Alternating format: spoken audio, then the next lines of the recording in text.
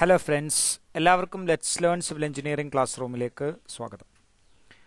നമ്മൾ daily practice ക്വസ്റ്റ്യൻ്റെ 13ാമത്തെ video ആണ്. ഇതിൽ പ്രീവിയസ് ഇയർ ക്വസ്റ്റ്യൻ പേപ്പറിൽ ആവർത്തിച്ച് ചോദിച്ചിട്ടുള്ള ചോദ്യങ്ങളും അവയുടെ ഉത്തരങ്ങളുമാണ് നമ്മൾ വിശദീകരിക്കുന്നത്. അപ്പോൾ നമുക്ക് ഒന്നാമത്തെ ചോദ്യത്തിലോട്ട് പോവാം. The ability of A metal to cut another metal is called. ഒരു മെറ്റലിനെ കട്ട് ചെയ്യാനുള്ള വേറൊരു മെറ്റലിൻ്റെ എബിലിറ്റിക്ക്, കഴിവിനെ എന്താണ് പറയുന്നത് ആണ് ചോദ്യം. അപ്പോൾ ഇതിൽ ഓപ്ഷൻസ് കൊടുത്തിട്ടുള്ളത് toughness, malleability, hardness and tenacity. അപ്പോൾ ഇതിൽ ഓരോന്ന് എന്താണെന്ന് നോക്കാം. The first option is toughness. Toughness എന്ന് പറഞ്ഞു കഴിഞ്ഞാൽ ഒരു മെറ്റീരിയൽ അബ്സോർബ് ചെയ്യുന്ന എനർജിയാണ്. അതായത് ഒരു മെറ്റീരിയൽ പൊട്ടുന്നതിന് മുമ്പ് അബ്സോർബ് ചെയ്യുന്ന എനർജീനെയാണ് നമ്മൾ എന്ത് പറയുക, ടഫ്നെസ് എന്ന് പറയാം. ഈ ടഫ്നെസ് എന്ന് പറഞ്ഞ ടേം യൂഷ്വലി വരുന്നത് ലോഡ്, ഇമ്പാക്റ്റ് ലോഡുകൾ വരുമ്പോഴാണ്, അല്ലെങ്കിൽ സഡൻ ലോഡ് വരുമ്പോഴാണ്. ആ സഡൻ ലോഡിനെ റെസിസ്റ്റ് ചെയ്യാനുള്ള, എത്രത്തോളം ഒരു മെറ്റീരിയലിന് റെസിസ്റ്റ് ചെയ്യാൻ കഴിവുണ്ടോ ആ കഴിവിനെയാണ് നമ്മൾ ടഫ്നെസ് എന്ന് പറയുന്നത്. ശ്രദ്ധിക്കേണ്ട ഒരു കാര്യം, ടഫ്നെസ് എന്ന് പറഞ്ഞ പ്രോപ്പർട്ടി മെറ്റീരിയലിന് ഇമ്പാക്റ്റ് ലോഡുകൾക്ക് വരുമ്പോഴാണ്, അല്ലെങ്കിൽ ഇമ്പാക്റ്റ് ലോഡ് അപ്ലൈ ചെയ്യുമ്പോഴാണ് ടഫ്നെസ് എന്ന് പറഞ്ഞ പ്രോപ്പർട്ടി നമ്മൾ കൺസിഡർ ചെയ്യുന്നത്. രണ്ടാമത്തത് മാലിയബിലിറ്റി. മാലിയബിലിറ്റി എന്ന് പറഞ്ഞു കഴിഞ്ഞാൽ ഏതൊരു മെറ്റൽ എടുത്തു കഴിഞ്ഞാലും ആ മെറ്റലിനെ നമുക്ക് ഹാമർ ചെയ്തിട്ട്, അടിച്ച് പരത്താൻ, ഹാമർ ചെയ്തിട്ട് അതിനെ ഷീറ്റുകളാക്കി മാറ്റാൻ പറ്റുന്ന രൂപത്തിൽ അങ്ങനെ കഴിയുന്ന മെറ്റൽസ് ആണ് എന്നുണ്ടെങ്കിൽ അത് കൂടുതൽ മാലിയബിൾ ആണ് എന്ന് നമ്മൾ പറയും. അപ്പോൾ malleability means the ability of A metal to B ഹാമേർഡ്, pressed or rolled in to sheets without breaking. മൂന്നാമത്തത് ഹാർഡ്നെസ്.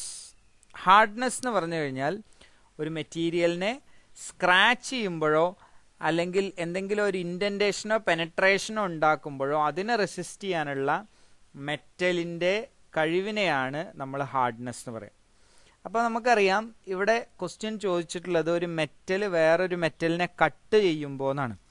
അപ്പോൾ അവിടെ ആ കട്ട് ചെയ്യുന്നതിനെ റെസിസ്റ്റ് ചെയ്യുന്നത് എന്താണ്? ഹാർഡ്നെസ് കാരണമാണ്. അപ്പോൾ ഒരു മെറ്റീരിയൽ കൂടുതൽ ഹാർഡർ ആണെങ്കിൽ, കൂടുതൽ ഹാർഡ്നെസ് ഉള്ള മെറ്റീരിയൽ ആണെങ്കിൽ അതിനെ കട്ട് ചെയ്യാൻ വളരെ പ്രയാസമായിരിക്കും. അപ്പോൾ ഈ ചോദ്യത്തിൻ്റെ ഉത്തരം, the ability of metal to cut another metal is called hardness എന്നാണ്. ഇനി നാലാമത്തത് ടെനാസിറ്റിയാണ്. ടെനാസിറ്റി എന്ന് പറഞ്ഞു കഴിഞ്ഞാൽ ഏതൊരു മെറ്റീരിയലിൻ്റെയും ആ മെറ്റീരിയൽ ബ്രേക്ക് ചെയ്യുന്നതിനെ, ബെൻഡ് ചെയ്യുന്നതിനെയൊക്കെ റെസിസ്റ്റ് ചെയ്യാനുള്ള ഒരു മെറ്റീരിയലിൻ്റെ കഴിവിനെയാണ് ടെനാസിറ്റി എന്ന് പറയാം. അപ്പോൾ ഈ ചോദ്യത്തിൻ്റെ ഉത്തരം ശരിക്കും മനസ്സിലാക്കുക. അതിലുള്ള ഓരോ ടേമുകൾ ഇമ്പോർട്ടൻ്റ് ആണ്. ഓരോന്നിൻ്റെയും ഡെഫിനിഷൻ വേണമെങ്കിൽ നമുക്ക് എന്ത് ചെയ്യാം, PSC ചോദിക്കാം. ഇനി രണ്ടാമത്തെ ക്വസ്റ്റ്യൻ നോക്കാം. 1 HP equal to dash watts. HP എന്ന് പറഞ്ഞാൽ ഹോഴ്സ് പവർ എന്നാണ് അർത്ഥം. അത് ഒരു HP എന്ന് പറയുന്നത് എത്ര വാട്ട്സ് ആണ് എന്നാണ്. ഇതൊരു വൺ വേർഡ് ആൻസർ ആണ്. Answer is 735.5. ഓക്കെ, 735.5 വാട്ടാണ് ഒരു ഹോഴ്സ് പവർ. എന്താണ് ഹോഴ്സ് പവർ? ഹോഴ്സ് പവർ എന്ന് പറഞ്ഞു കഴിഞ്ഞാൽ ശരിക്കും നമ്മളെ എൻജിൻ്റെ ഒക്കെ പവർ പറയുന്നതാണ് ശരിക്കും എന്ത്, ഹോഴ്സ് പവർ എന്നുള്ളത്. ഈ ഹോഴ്സ് പവർ എന്ന് പറഞ്ഞ ടേം വരാനുള്ള കാരണം, പണ്ട് കാലങ്ങളിൽ എൻജിന് പകരം നമ്മൾ ഉപയോഗിച്ചിരുന്നത് കുതിരകളെയാണ്. വണ്ടി വലിച്ചു കൊണ്ടുപോകാൻ വേണ്ടിയിട്ടൊക്കെ നമ്മൾ ഉപയോഗിച്ചിരുന്നത് കുതിരകളെയാണ്. പണ്ട് കാലങ്ങളിലൊക്കെ ഉപയോഗിച്ചിരുന്ന ഈ കുതിരകൾ പിൽക്കാലത്ത് എന്ത് ചെയ്തു, വണ്ടികളൊക്കെ ഓടിക്കാൻ എൻജിൻസ് വന്നപ്പോൾ ആ ടേം നിലനിർത്തിക്കൊണ്ട് തന്നെ നമ്മൾ എന്ത് ചെയ്തു, എൻജിൻ്റെ പവറും കുതിരശക്തിയിൽ പറഞ്ഞു, അത് ഹോഴ്സ് പവറിൽ നമ്മൾ പറയാൻ തുടങ്ങി. അപ്പോൾ ആ ഹോഴ്സ് പവർ, ഇപ്പോൾ നമുക്കറിയാം, 2 കുതിരകൾ എടുക്കുകയാണെന്നുണ്ടെങ്കിൽ 2 കുതിരകൾക്കും ഒരേ പവറല്ല എന്ത് ചെയ്യുക, ഒരിക്കലും ഉണ്ടാവുക. അപ്പോൾ നമുക്ക് എന്ത് ചെയ്യണം, ഈ ഹോഴ്സ് പവർ എന്നുള്ള ടേമിനെ ഒന്ന് സ്റ്റാൻഡർഡൈസ് ചെയ്യാൻ വേണ്ടിയിട്ട് മെട്രിക് സിസ്റ്റത്തിലാണ്, അല്ലെങ്കിൽ മെട്രിക് ഹോഴ്സ് പവർ സിസ്റ്റത്തിലാണ് നമ്മൾ ഒരു HP-നെ 735.5 വാട്ട്സ് എന്ന് നമ്മൾ പറയുന്നത്. ഇത് ഞാനിവിടെ പറയാനുള്ള കാരണം, ചില റെഫറൻസുകൾ നമ്മൾ നോക്കുകയാണെന്നുണ്ടെങ്കിൽ ഒരു ഹോഴ്സ് പവർ എന്ന് പറയുന്നത് 745.699 വാട്ട്സ് ആയിട്ട് ചില സ്ഥലങ്ങളിൽ കാണാം. അപ്പോൾ ഇവിടെ ഉത്തരം നിന്നുള്ള 735.5 ആണ്.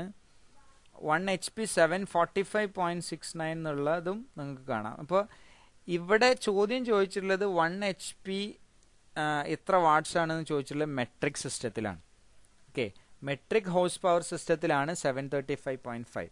അത് മെക്കാനിക്കൽ ഹോഴ്സ് പവർ സിസ്റ്റത്തിലാണെങ്കിൽ അതിൻ്റെ വാല്യൂ 745.699 എന്നാണ്. അപ്പോൾ 1 HP in mechanical horse power system എന്ന് ക്വസ്റ്റ്യനിൽ ചോദിക്കുകയാണെന്നുണ്ടെങ്കിൽ ആൻസർ 745.699 ആണ്.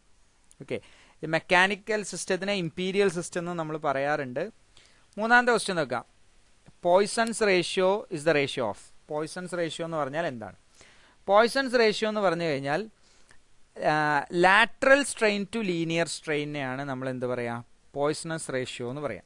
എന്താണ് ഈ സ്ട്രെയിൻ? സ്ട്രെയിൻ എന്ന് പറഞ്ഞു കഴിഞ്ഞാൽ ഒരു മെറ്റീരിയലിനെ നമ്മൾ എന്ത് ചെയ്യുക, അതിൻ്റെ ലെങ്ത് ചേഞ്ച് ചെയ്തു എന്ന് വിചാരിക്കുക. ഒരു മെറ്റീരിയൽ നമ്മൾ എടുത്തു, ആ മെറ്റീരിയലിൻ്റെ നമ്മൾ ലെങ്ത് ചേഞ്ച് ചെയ്തു. ലെങ്ത് ചേഞ്ച് ചെയ്ത് കഴിഞ്ഞാൽ change in length to the original ലെങ്ത്തിനെയാണ് നമ്മൾ സ്ട്രെയിൻ എന്ന് പറയുക. ഓപ്ഷൻ ഡി നിങ്ങൾക്ക് കാണാം. Change in length to original length എന്ന് പറയുന്നത് എന്താണ്? സ്ട്രെയിൻ ആണ്.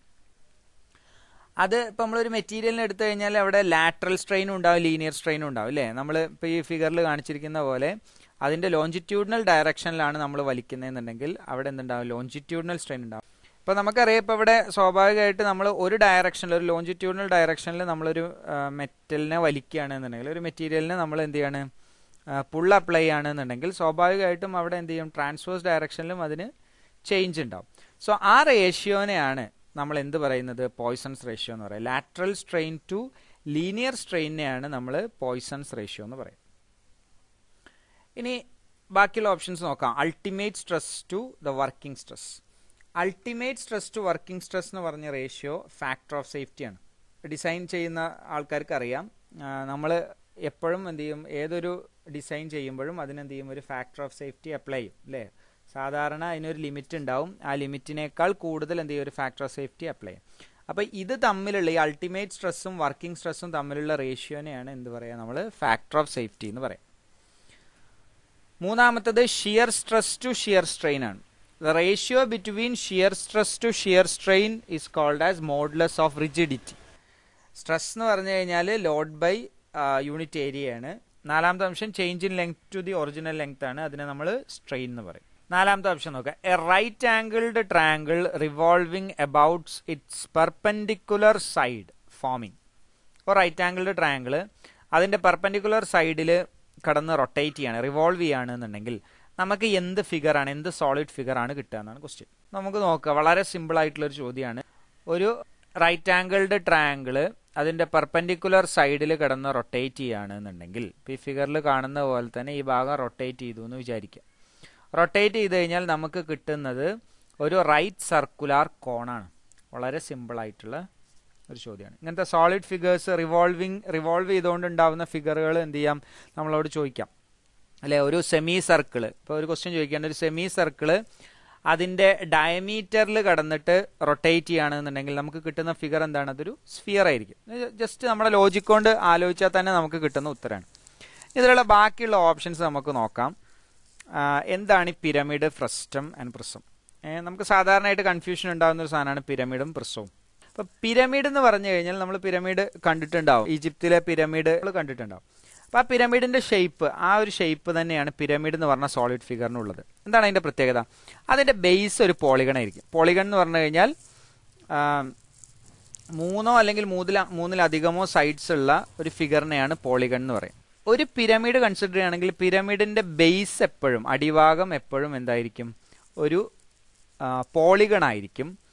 അതിൻ്റെ സൈഡുകൾ കൺസിഡർ ചെയ്യുകയാണെങ്കിൽ സൈഡ്സ് എപ്പോഴും ട്രയാങ്കിൾ ആയിരിക്കും. അല്ലെങ്കിൽ സൈഡുകൾ എന്ത് ചെയ്യാം? 3 ട്രയാങ്കിൾസ് വരാം, 4 ട്രയാങ്കിൾ വരാം, 5 ട്രയാങ്കിൾ വരാം. താഴെയുള്ള പോളിഗണെ ബേസ് ചെയ്തുകൊണ്ടായിരിക്കും എന്ത് ചെയ്യുക? ആ മുകളിലുള്ള സൈഡ് വരും. അപ്പോൾ എന്താണെങ്കിലും സൈഡ് എപ്പോഴും ട്രയാങ്കിൾ ആയിരിക്കും, അതിൻ്റെ ബേസ് ഒരു പോളിഗൺ ആയിരിക്കും. അങ്ങനത്തെ ഫിഗറിനെയാണ് നമ്മൾ എന്ത് പറയുക? പിരമിഡ് എന്ന് പറയാം. രണ്ടാമത്തെ ഫ്രസ്റ്റം. ഫ്രസ്റ്റം എന്ന് പറഞ്ഞു കഴിഞ്ഞാൽ ഒരു കോണിൻ്റെ ആക്സിസിന് പെർപെൻഡിക്കുലർ ആയിക്കൊണ്ട് നമ്മൾ എന്ത് ചെയ്യാണ്? ഒരു പ്ലെയിൻ യൂസ് ചെയ്തിട്ട് കോണിനെ കട്ട് ചെയ്യുകയാണെന്നുണ്ടെങ്കിൽ നമുക്ക് കിട്ടുന്ന ഫിഗറിനെയാണ്, സോളിഡ് ഫിഗറിനെയാണ് നമ്മൾ ഫ്രസ്റ്റം എന്ന് പറയുക, അല്ലെങ്കിൽ ഫ്രസ്റ്റം ഓഫ് എ കോൺ. എക്സാമ്പിളാണ് നമ്മുടെ ബക്കറ്റ്. മൂന്നാമത്തത് പ്രിസം.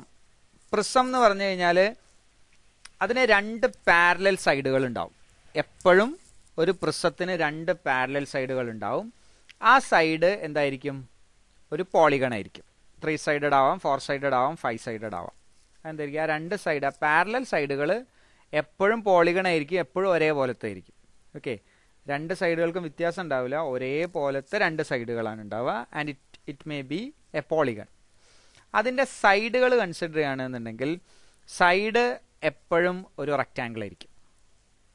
ഓക്കെ, സൈഡ് എപ്പോഴും റെക്റ്റാങ്കിളും രണ്ട് ഫേസുകൾ പാരലായിട്ട് നിൽക്കുന്ന രണ്ട് ഫേസുകൾ പോളിഗണും ആണെങ്കിൽ അങ്ങനത്തെ ഫിഗറിനെ നമ്മൾ പറയുന്ന പേരാണ് എ പ്രിസം. മനസ്സിലായല്ലോ? ഇതേപോലെ ഒരുപാട് സോളിഡ് ഫിഗേഴ്സ് ഉണ്ട്. ഇത് വെച്ചിട്ട് ക്വസ്റ്റ്യൻസ് നമ്മളോട് ചോദിക്കാം. അപ്പോൾ അതുകൊണ്ട് ശരിക്കും ശ്രദ്ധിക്കുക. ഇനി അഞ്ചാമത്തെ ക്വസ്റ്റ്യൻ, ഇതൊരു വൺ വേർഡ് ആൻസർ ആണ്. Which of the following chemicals are used for termite proofing? Termite പ്രൂഫിങ്ങിന് വേണ്ടി, ചെതലിനെ നമ്മൾ വരാതിരിക്കാൻ വേണ്ടി നമ്മൾ ഉപയോഗിക്കുന്ന കെമിക്കൽ ഏതാണ് എന്നാണ് ക്വസ്റ്റ്യൻ. അപ്പോൾ ഇതിൻ്റെ ഉത്തരം അൾഡ്രിൻ എന്നുള്ളതാണ്. അൾഡ്രിൻ എന്ന് പറഞ്ഞ കെമിക്കൽ നമ്മൾ ടെർമൈറ്റ് പ്രൂഫിങ്ങിന് വേണ്ടി ഉപയോഗിക്കാറുണ്ട്. ക്ലോറൈഡും സോഡിയം ഒന്നും എന്ത് ചെയ്യാറില്ല, നമ്മൾ ടെർമൈറ്റ് പ്രൂഫിങ്ങിന് വേണ്ടി ഉപയോഗിക്കാറില്ല, മറ്റു പല ആവശ്യങ്ങൾക്ക് വേണ്ടിയിട്ടും ഉപയോഗിക്കും. അപ്പോൾ എല്ലാവർക്കും ഈ ഭാഗം മനസ്സിലായി എന്ന് വിചാരിക്കുന്നു. Thank you for watching the video.